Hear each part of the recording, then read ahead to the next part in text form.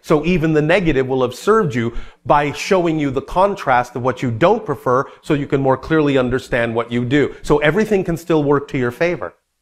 That's what we were talking about earlier by talking about the idea that a mistake is not really a mistake if you don't use it as a negative thing.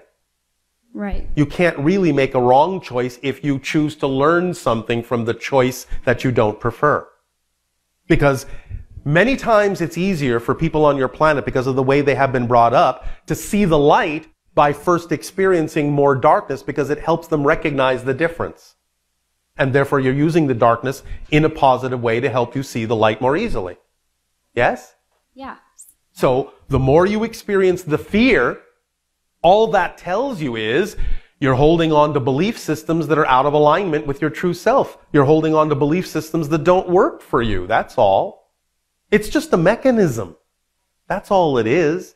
It's like saying, I'm going to drive a car and I'm going to have my foot on the gas and on the brake simultaneously. And just for good measure, I'm going to also put the parking brake on. That's not how you drive a car, is it?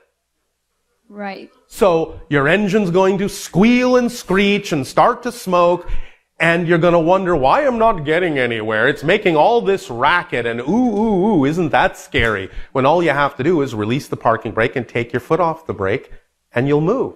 That's all. So all of that storm and lightning and thunder and fear is just you with your foot on the brake. That's all. Take your foot off the brake and you will zip forward and you'll see that there was no reason to be afraid.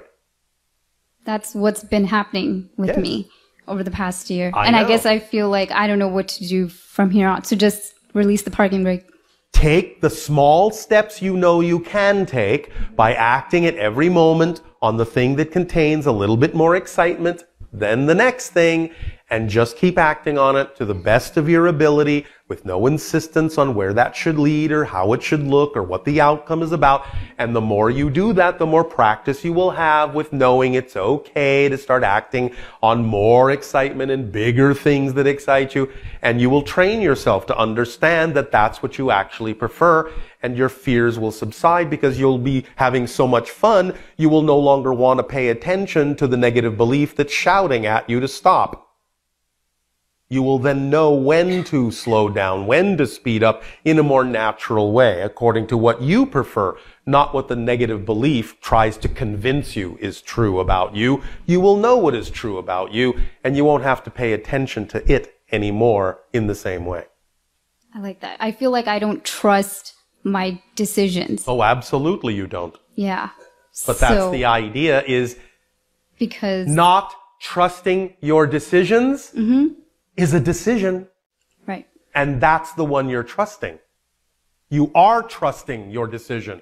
It's just that you're choosing to trust the negative one.